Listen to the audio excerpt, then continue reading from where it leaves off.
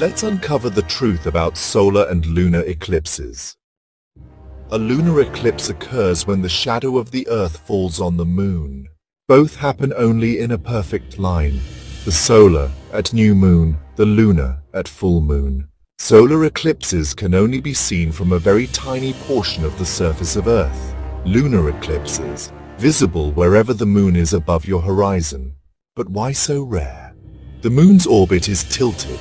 That means the perfect alignment doesn't occur every month. With a twist, total solar eclipses occur about once every 18 months, while lunar eclipses happen much more often, 2 to 5 times a year. So yes, a total solar eclipse is way rarer.